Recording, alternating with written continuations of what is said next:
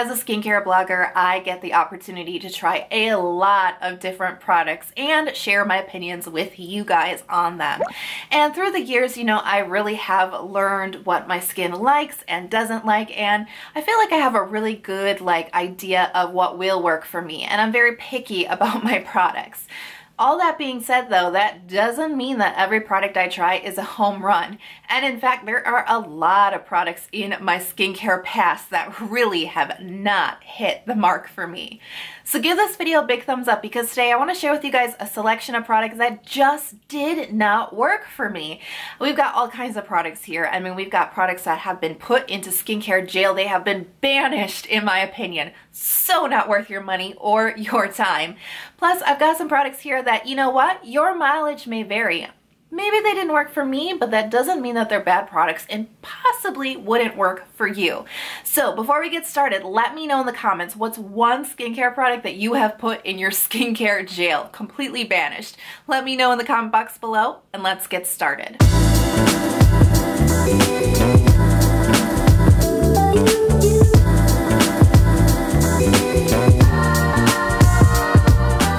Okay, so first up is a product that devastates me that it made it into a video called products that didn't work for me, because that was not the intention when I bought this product. This was a product I was so excited to review for you guys, and this is the Atopalm MLE Cream. If you've been following me on Instagram for a while, you might have seen in my stories quite a while back I was getting really excited about this product. I first discovered the MLE patented ingredient, which led me to this Atopalm cream, and I was starting to get so invested in this cream before I even bought it. And why is that? Well, MLE is a patented ingredient that basically takes all of my favorite ingredients, right? Ceramides, cholesterol, and fatty acids, the holy trinity of barrier repair ingredients, is all in one ingredient that not only is all of those great ingredients present, but it also puts them in the proper ratio, the golden ratio, meaning that they work more effectively. And it also actually puts them into a certain order so that they're actually received by your skin better. The research on this is really interesting, and it basically makes this MLE super skin identical, meaning that it's going to heal your barrier faster, it's going to work better for you, and it's just all around going to be a great barrier repair ingredient, or so it promises, right?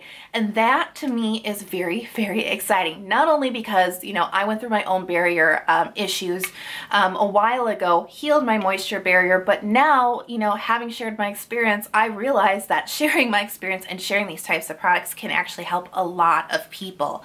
However, the real true superstar barrier treatment type of products that I have found in my experience that work so well, Crave Great Barrier Relief and Stradia Liquid Gold, I realize that those products are not super accessible for everybody, especially if you're living outside of the United States. I know, but I just have not found a really readily available, internationally available product that really hits, you know what I mean? That really checks off everything that it's supposed to and is really an excellent product.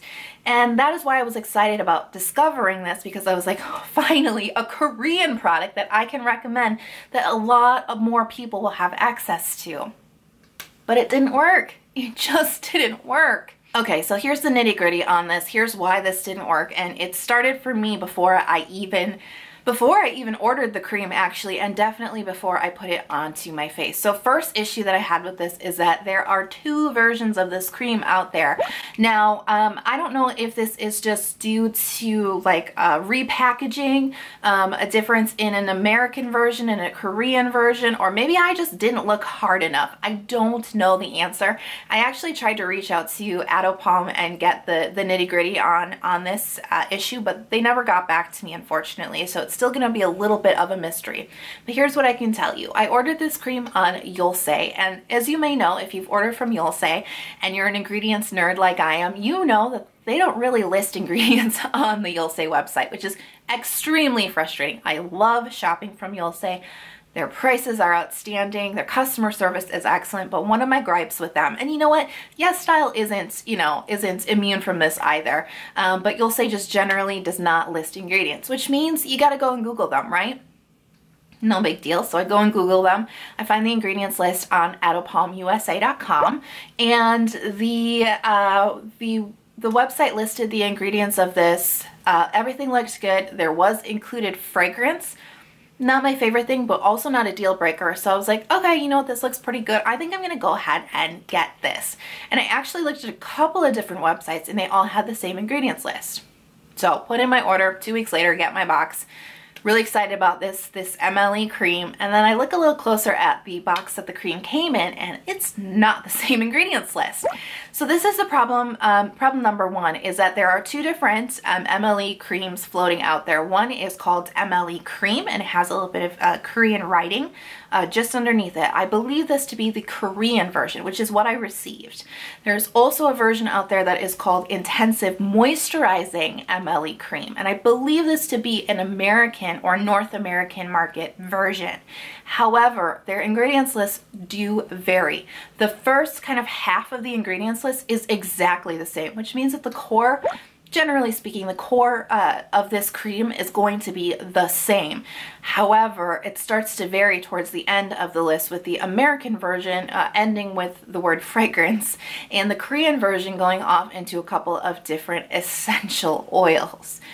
And that was very disappointing because, as you may know, essential oils have a really high potential to irritate sensitive or vulnerable and damaged skin, which means if you're suffering from a damaged moisture barrier, you definitely want to avoid essential oils, which is always something that I tell you guys. Just quit with the essential oils until you're healed up. And so it was very frustrating for me to see that in this product. But being the tester that I am, I made a mental note that was going to be this, like, there was going to be this rant in my MLE cream review video about this whole essential oils thing. But then I put it on my skin, guys. I put it on my skin for 1 week and I got an irritation.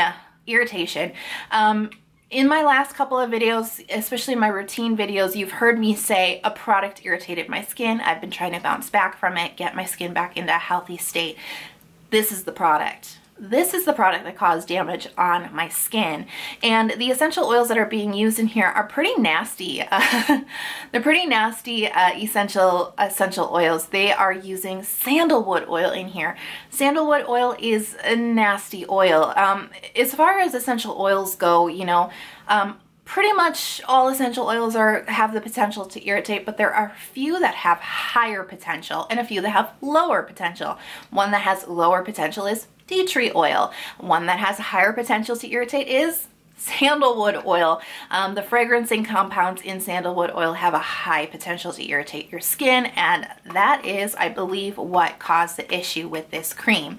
It really made my skin itchy and like burning irritation, and it took a while actually for me to calm my skin down. So unfortunately, this was not the barrier savior that I really wanted it to be, and in fact it's very disappointing to not only find two separate ingredients lists, so just that alone confuses consumers, but the fact that this has such nasty ingredients for people with sensitive and vulnerable skin who would most likely be wanting to buy a cream that will help to repair their moisture barrier is frustrating. So this was a big hard pass on for me. This is in skincare jail. This is banished, and definitely I can't recommend this cream. This is definitely a use at your own risk. So next up is by Wishtrend Mandelic Acid 5% Skin Prep Water. This is an exfoliating toner that uses mandelic acid, which is an AHA, which works on the top layer of your skin to gently exfoliate away dead skin cells. It can actually make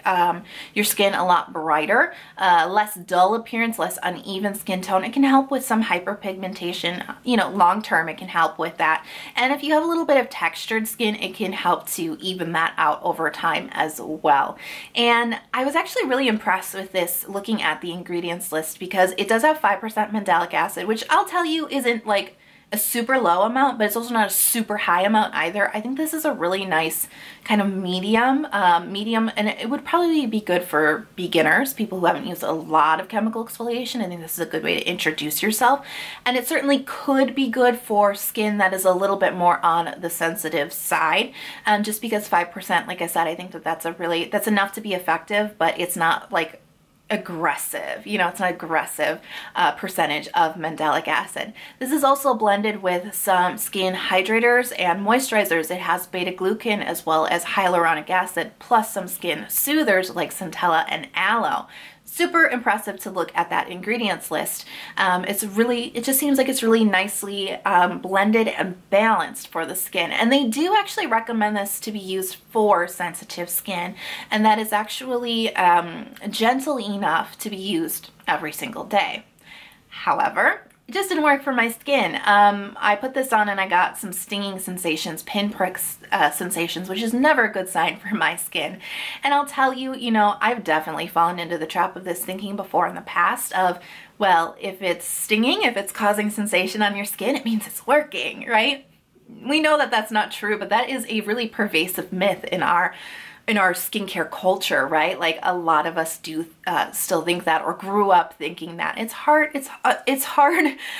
thinking to break, but anytime you feel a sensation on your skin, you should definitely take note. Not every sensation is bad, but definitely take note. So this did cause some stinging on my skin, and it did cause a little, like very, very minor, like extra dryness type of irritation the next day. I think I waited like a week, and then I tried it again, and same thing. So I didn't really get to go too far with this one to really find out if it worked for my face, because it was just too strong for my skin. And to be completely honest with you, AHA type ingredients, just in my experience, haven't really worked the best for me. My skin usually does best with more BHA type of chemical exfoliation, and AHAs generally just aren't for my skin. That doesn't mean that this is bad though. This is more of the your mileage may vary kind of product. It didn't work for me, but it might work for you. As I said, I'm really impressed with the ingredients list on this. Super balancing. They've got some great extracts in this. Plus, the thing that I find the most with cleansing type toners, they often have a little bit of alcohol in them. Even if it's all the way at the bottom of the list, they have a little bit of drying or simple alcohol in them, which is a big no-no for sensitive skin, right? Even a small amount, especially in a toner format, really not the best thing. There's no alcohol in here, and that was really nice to see. Like I said, formulation wise, this is a nice one for beginners. If you haven't used AHA, this might be a good place to start, because it definitely is a little bit more of a gentle intro into chemical exfoliation. Now, that being said, that I only tried it twice on my face, I still have found a use for this bottle. I actually have been using this on my body, and I can tell you that it has a really nice, gentle effect on the skin, benefit on the skin. I usually get like bumpy upper arm area right here, and I do get a few breakouts, and I do have hyperpigmentation on my back. So I do use this. I see the biggest benefit with this on my bumpy texture here on my shoulders. As far as breakouts on the back, again, BHA type products like BHA peeling pads are probably going to be a better option for you if you have acne. But this actually seems to work really gently, slowly, but effectively on hyperpigmentation and the dark marks on my back. So it does work. It is it's a nice formulation. For my particular experience on my face, it's just not for my sensitive skin, sometimes overly sensitive skin, but it's still a great product that definitely works, and I do think that this could be a good intro for you guys looking to get into AHA exfoliation. Klairs Supple Preparation Facial Toner. This is such a popular product, really hyped up. And if you've been following me for a while, you probably know why this is on the list. It really did not work for my skin. This is a toner that really claims to hydrate your skin, balance your skin's pH. It also claims that it'll help your other skincare products work better by allowing them to absorb more effectively into your skin, making them work better. Not so sure on those claims. What I can tell you is this is a jelly type of toner, like a little bit thicker. It's still runny, but it's a little bit thicker in consistency. It has some good hydrators and moisturizers in it. This one has hyaluronic acid, it has beta-glucan, it has phyto-olig in it, and it also contains 6 essential oils. And this is where we ran into the problem, especially with my sensitive skin. This is actually the product that made me start to question essential oils in skincare, because prior to using this toner last year, I never really even thought about it. I wasn't even really aware of the the issue of it, but this was the product that made me start to think, hey, wait a second, this may not be the best thing that you can put on your skin. So what happened with this toner is I used it for, I think it was like for 2 weeks the first time, and I started to get little whiteheads on my face. My skin felt the same. I didn't feel any irritation, but I saw all these weird little whiteheads on my skin, especially around my mouth. That's not how my skin normally reacts. You know, my skin's MO is clogged pores, dull skin, blackheads, you know, potential irritation, maybe some redness. I rarely will get like acne or like inflamed acne. I will rarely get whiteheads. So when things like this kind of crop up on my skin, it makes me go, okay, wait a second, something has changed, and maybe it's a new product that I've introduced. This was a new product that I introduced, so it was kind of odd. It wasn't the worst thing in the world, so I stopped using it just to see if it would go away. And it did. Being the thorough tester that I am, I brought it back into my routine just to see, and the whiteheads came back. So this definitely was not something that was agreeing with my skin, and had I gone further with it, maybe used it for 3 weeks, a month, 2 months, who knows what could have occurred down the road, right? But this was a warning sign for me to stop.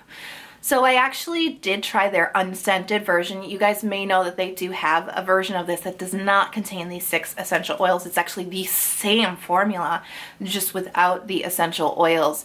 And that's kind of a clue to you as well that Klairs introduced the version, an essential oil-free version, because there was so much complaint, or so many people who were having difficulties with the original product that they came out with a less problematic version. I did try that one and it worked just fine for my skin. So it's definitely the essential oils in this that caused an issue. Now, if you want to dive deeper into both of those products, I actually did do a comparison video review for you guys. So I'm going to link that up at the top right now, so you guys can go check that out if you want to learn more about it. But at the end of the day, the reason that this makes the list is, of course, it did not agree with my skin. But to be completely honest with you, you know, a lot of the other claims, it just wasn't a product that lived up to the hype in my eyes. It really didn't wow me, and I am a toner fanatic, and this certainly doesn't make my winner circle or my short list of really amazing toner products. It was okay. It's probably not a repurchase, certainly not my favorite Klairs product out there. So this is definitely a your mileage may vary. I 100% recommend, if you do want to try this toner, to just go for the unscented version right away. But definitely your mileage may vary on this one. And finally, a product that makes me so angry. There's so many things wrong with this product. This is a product that goes into skincare jail. It is 100% banished in my opinion, and it's extremely disappointing. This is the Cosrx Shield Fit Snail Essence Sun. This is SPF 50 with a PA of +3. Now, you may have seen recently that Cosrx came out with 2 new sunscreens in this really cute little pastel tubes. The other one is green, and these 2 sunscreens are kind of meant to complement each other. One is a mineral sunscreen, that's the green tube. This one here, the yellow tube, this is their chemical sunscreen, and this is where the issues start, is with the UV filters that they're using here, because they're really crappy UV filters. So the chemical filters being used are homosalate, octocrylene, ethyl hexyl salicylate, butyl methoxy dibenzoyl methane. Now that may mean something for some of you guys out there, but for the majority of this, for us, those words mean nothing. I totally understand you. Let me break it down for you in the simplest manners. These are what are considered older generation chemical sunscreen filters. Now, you guys may have heard me say things like new generation chemical filters, and how they're much more photostable, and they have less potential to irritate. Chemical filters that I talk about a lot are like Uvinyl T150, Uvinyl A+, Tinosorb S. These are excellent chemical filters that are used in a lot of Asian beauty sunscreens. That ain't these, guys. These are old generation filters that are not photostable. If you look up each individual filter, you will find that they are classified as having very poor photo stability. Sometimes when you have a filter that has poor photo stability, but it is kind of matched up with a more superstar filter, like an avobenzone, not like a great superstar, let's be honest, but avobenzone has been known to kind of help increase the photo stability of the overall formula of a sunscreen. I am not a cosmetic chemist, believe it or not, not a cosmetic chemist. However, in my research of these 4 UV filters, none of them seem to have the ability like avobenzone does to kind of help raise the other ones up, if you know what I mean, kind of help bring them up to a more photostable level. All of these just have poor photostability. So what does that mean for us? It means that this sunscreen is not going to protect you to a really high degree for a long time. It means you're going to have to reapply this often. Very often, probably more than is like convenient for your lifestyle. So that's kind of the first thing there, is that these are just really crappy filters. And honestly, you know, Asian beauty sunscreens, I hold them to a high standard because they're just made to a high standard, generally speaking. So to have an Asian brand like this release such a really lackluster sunscreen as far as technology is concerned is, yeah, I mean, it's definitely disappointing. So there's a problem right there. However, if you go into further in the ingredients list, we find more problems. We're going to find denatured alcohol in the ingredients list. I think it's like the 3rd ingredient listed. Not always a deal breaker with sunscreen. As you know, the alcohol in sunscreen is generally there to help the sunscreen dry down faster, meaning you can go in with your makeup quicker or not have your hair stick to your face for like an hour, right? However, we don't know if that's going to be drying or irritating to the skin until you try it, right? So not a deal breaker, but it is present, not always a great sign. And it also contains essential oils. Definitely not a great sign.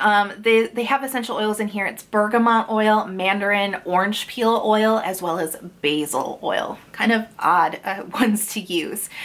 And the other kind of thing that really struck me bad about this sunscreen before I got it onto my face, by the way, was the smell. The smell of this is terrible. Okay, so the first time I put it out on my hand, I got like a 3-prong effect with the scent. Number 1, alcohol, really strong alcohol smell. Number 2 I got was like pine needle smell, and number 3 was like those 2 smells coming together, and it was like a stereotypical like men's cheap cologne or deodorant product. It's a very like Old Spice effect to it. Who tested this smell and said this is good to go to market? I have no idea, because this is not a pleasant smell, and it was a big warning sign to me that I probably didn't want to put this on my face. I actually chickened out about putting it on my face once I smelt it, and I actually ended up putting it on my neck, because that's a real safe zone for me to put things, especially products that don't work for my face. They're usually fine on my neck because my neck skin is like made of steel. My neck skin is so much more tolerant and a lot less sensitive than my facial skin. But after about 3 hours of having the sunscreen on my neck actually started to feel dry.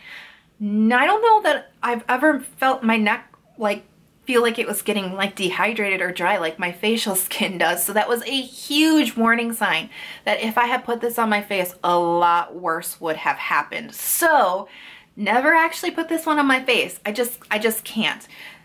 All of that aside, let's talk about the size. The size is about 35 milliliters. That's so tiny. I mean, the bottle's super cute, sure, and yeah, maybe you can carry it around with you in your purse. It's a convenient size for travel, but it's still a really tiny size. This still like retails between like $13 and $15, and yet the Klairs Soft Air UV Essence, which is one of my favorite facial sunscreens, comes in 80 milliliters, so it's even less than half of that size. And the Klairs is like $20. So, I mean, price and size, the value, the ingredients, quality, it's just not there with this sunscreen, and it's extremely disappointing. Oh, feels good to get some of that anger and aggression out about products that make me so mad. All right, so those were some products that just did not work for me. So if you haven't shared in the comments yet products that didn't work for you, let me know in the comment box below, and maybe we can help each other save some money. If you're not already subscribed to my channel, please consider subscribing. I release 2 new skincare videos every single week, and if you turn on those notifications, you'll never be out of the loop when I release the new video. I absolutely cannot wait to see you in the next video. Hope you're having a really wonderful day. And if you can't wait to see me either, come hit me up on Instagram. I'll talk to you guys soon. Bye.